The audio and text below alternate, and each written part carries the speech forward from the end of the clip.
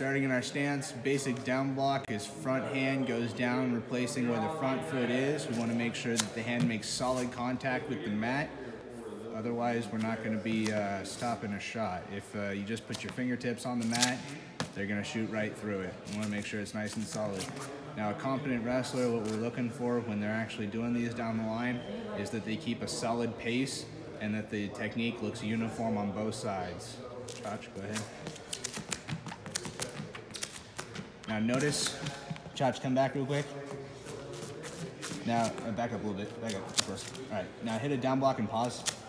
So notice how on his down block, his chest comes down with him. He's still looking up, making sure that chest isn't closed off from the mat. We don't want to dump our head down and end up getting stuffed into the mat by our nose.